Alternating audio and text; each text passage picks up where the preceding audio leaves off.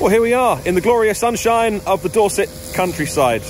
Well, in December, maybe not so sunny, but we have got some very fast race cars to have a look at today. And of course, all electrically powered on this channel. The Extreme E X-Prix, the Jurassic X-Prix is here. The fifth and final round of the 2021 season, the first season of electric SUV racing, they like to call it. And there you can see they're giving one of them a bath because the conditions here in Dorset, about 10 minutes away from my house, fair to say, it's a little bit muddy. Let me give you a little look around. This is the paddock area. It's somewhere called Bovington. Maybe you've heard of the Tank Museum for my UK viewers and listeners. But this is what they're doing right now with the washing the cars. One of the cars has come back and yeah, they've stripped down the front there and they're giving a little hose down. The cars came back in here. They all did a bit of a shakedown test earlier and they just making sure someone's not run over. They all come back to be washed down because it is so muddy here. We've not had a huge amount of rain, funnily enough, over the last couple of weeks. I did see the forecast might be a bit wet this weekend. I'm here on the Thursday. They're going to be racing on Saturday and Sunday in these Odyssey 21s, the first year of these cars. A lot will be carried over to season 2 in terms of things like the battery pack and the energy store. And so let me take you through to the paddock. There's the RXR car in the background. As of recording, championship leaders. By the time you watch this, they may well have found out who the championship winner is after the race on Sunday. So here we are in the Dorset countryside in Bovington. Yeah, it's a little bit muddy. I've got my boots on, but not my welly boots. I think I should have put my boots on. My proper welly boots, because it's going to be knee-high down here. And this is an Extreme E paddock. This is what's been built about a month ago. It takes about a month to build all of this. I've done some groundworks over there as well. They've been, McLaren were here a little while ago because they're going to be a 2022 entry. And so they've been, you can see that video online, McLaren have been testing. There's the RXR car over there is still waiting to get the go-ahead. A lot of this testing is for the teams to shake down the vehicles. Of course, they've all been put on the St. Helena, which is at Poole Quay, as they sail these all around the world. The floating paddock, if you like, and the scientific lab that's on board that ship as well. So a lot of this will be the teams wanting to shake down, make sure everything's working as it should do. These cars are all built by Spark Racing Technology. The battery pack of the energy store done by Williams Advanced Engineering. We'll watch that head off. Not particularly high speed, but just look how bumpy and wet. And holy moly. Yeah, that's going to be a wet one this weekend. And then I'll just take you along the paddock that has kind of popped up out of nowhere, maybe even with the help of the army. And I've seen plenty of army people here as well to marshal the event. Katie Munning's garage there. She might be fancying a bit of victory this weekend. She'd be a home hero, you'd call her, as they come back to the UK for the Andretti United team. They're again working on the vehicles. Lewis Hamilton's team X44 must be out right now doing some shakedown stuff. We've got the Chip Ganassi team in here, and just look at the state that these are coming back in. Even after they've been cleaned as well, they look pretty dirty.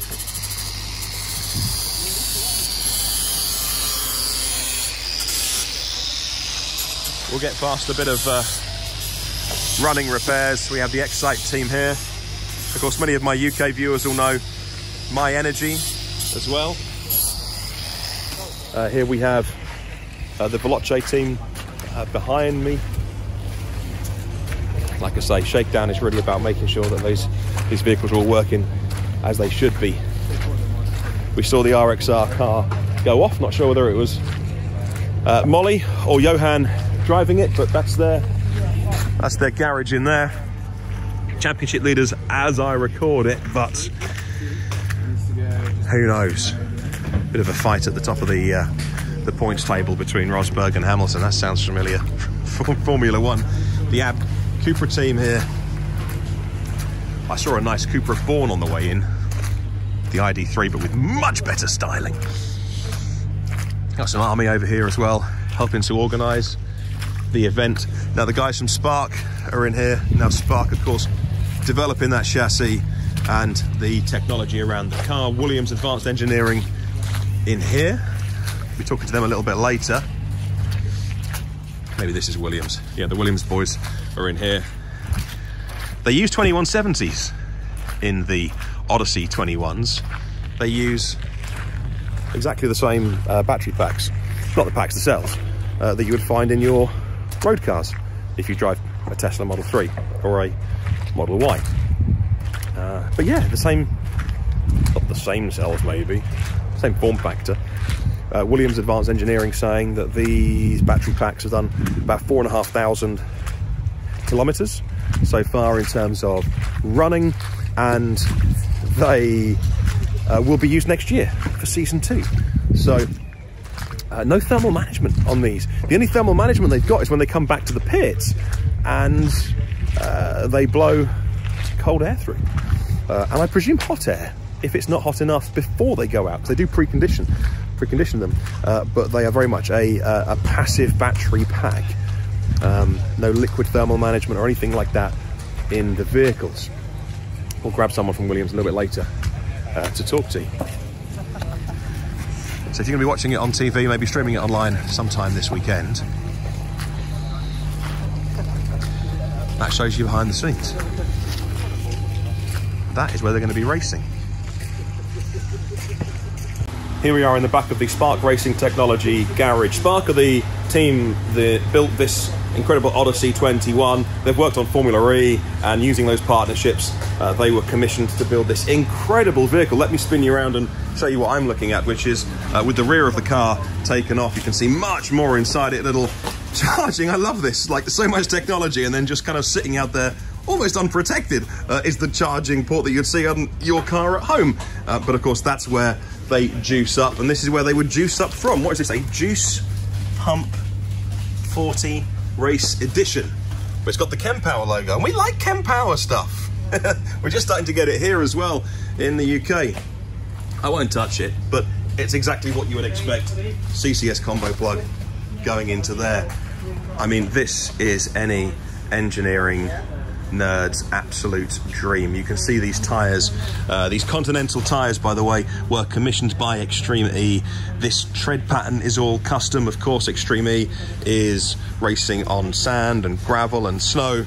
They have to work everywhere, and so these incredible tyres were designed from scratch, and that was the brief that they were given to come up with this particular design. It's not just a trip down the quick fit and asking for a set of those tyres. You can see here, you'll recognise this if you are into your EVs, got some high voltage stuff in here. That'll be the inverter in there, I imagine. Deep in there is the battery pack from Williams Advanced Engineering. They work next door over there. We'll head over there in a moment. And then in here, so twin motor, all-wheel drive in these Odyssey 21s, which have held up incredible for the first year of racing in the most extreme, harsh conditions around the world. We've seen some big offs this year as well, and these cars have held up really, really well in terms of just how robust they've been. We've seen them on their roofs and flipping over, and they've been really safe. But let me show you in here. This is well, this is the business end of what I want to show you in there. That is the driver's eye view. Very high tech in the cabin. Well, that'll be because there's cameras. So no wing mirrors, but there are cameras. And I don't know how long these cameras are going to stay mud free, but there's one up top and there's one on the side as well. But this is inside the Odyssey 21, and some of the engineers here from Spark working on the vehicle, and of course they're here at every race, every round to support the teams. with parts and engineering solutions and things like that. 2.3 metres wide, these vehicles, 3 metre long wheelbase, same as a Hyundai Ioniq 5. Probably take this to a few more places than a Hyundai. And a couple of metres tall as well. You know, race cars always look smaller when you see them in real life, but this thing is way, way bigger than it seems on telly. And when you watch it, if you are streaming a bit of Extreme E, the RXR car coming back from either being washed or maybe some shakedown runs or something, just back into the garage there.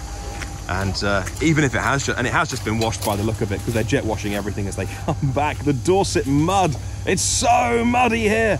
It's just gonna immediately get super dirty again. But these are the pits in the pit area. And now let's have a wander along to Williams Advanced Engineering. Now obviously Williams, a massively famous name in racing, if you follow racing as well. A sad year as well for the Williams family most recently, as well as we said goodbye to Frank. But what a legacy he leaves behind, particularly with, you know, most people will know Williams from the Formula One name, right? But so much more than that. And here Williams Advanced Engineering are the teams that working along with Spark and Extreme E, supplying the powertrain technology for Extreme E. And I'll just quickly walk into this garage and I'll show you the spares they bring along. And they actually bring along 2 whole battery packs spare, you know, just in case, because the teams don't carry these spares. That's what Williams are here to do. But this is the entire battery pack. It is 50 kilowatt hours, I think maybe 54 kilowatt hours, but 50 usable. And again, I won't get too close. But this is the entire battery pack. No thermal management inside here at all. It's all air cooled when the cars get back into the pit and paddock area by blowing either hot air to precondition them or cold air to cool them down after a race or a qualifying run. So they bring 2 entire spare packs. Of course, they're heavy and they have to shift these all around the world, so they don't bring 10 of them. I think they have used them this year, they were saying. So they, each of the teams have a battery pack, and the battery does live right in the middle of the car. And I believe it goes up. I believe they fit the battery pack up and underneath. And I think they have used these spare ones when there's been a reason to investigate. And then what's in here, and again, I can't get into these because they're sealed for security reasons, but what's inside are spare modules. So they actually bring not only whole battery packs along to an event, but even down to module level. It's about 1.5 kilowatt hours for a module of one of these. And then what the Williams team can do, if there's a reason to investigate, this is the Ab Cupra car here. They all look so cool, don't they? What the teams can do if there's a problem with one of the cells or one of the modules, all hand-built, of course, by Williams Advanced Engineering, is they can take that, decommission it, give them a spare. And here at the racetrack, which is, you know, we are in Dorset in the UK, so we're 10 minutes away from a pool in Bournemouth, so we're not in the middle of nowhere. But Greenland, I think they were 4 hours away from the nearest meaningful thing they could get to. And so those cells, thanks, those cells could be replaced by Williams on the fly and then put back into the original pack, etc. Now these packs will do 2 seasons as well of Formula E, they were telling me a little bit earlier, which is deeply, deeply impressive, using those 2170 cells that you would find in a road car, and that technology as well, rather than anything that was particularly designed just for the racetrack. We've seen some big offs this year, as I mentioned, some rollovers, and those battery packs have coped you know, really, really well. They have to be built, as you could see, that way. So I hope you've enjoyed our look behind the scenes here at Extreme E live here in Dorset. And if you're going to be watching it on the box, or maybe you're watching this after the event, it's not going to dry up, is it? It's going to stay this muddy. Oh man, I cannot wait.